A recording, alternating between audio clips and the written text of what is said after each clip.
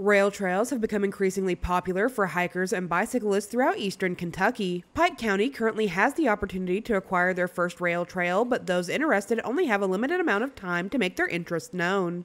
A rail trail can be obtained by a private organization or city, county, state.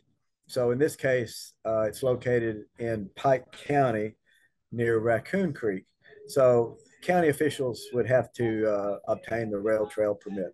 At Audiology Associates of Prestonsburg, you can live your life the way you want and find the freedom of better hearing. With 40 years of being in the hearing care industry, you'll experience patient care that is specific to you with exceptional follow-up care that ensures your hearing and balance needs are being met. Audiology Associates at 1428 North Lake Drive in Prestonsburg.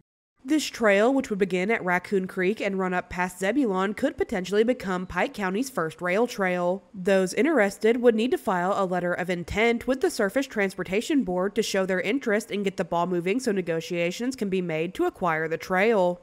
Rail trails are an opportunity for local residents, children, older people to get out and enjoy exercise on a paved or crushed gravel trail, whichever it may be, safely.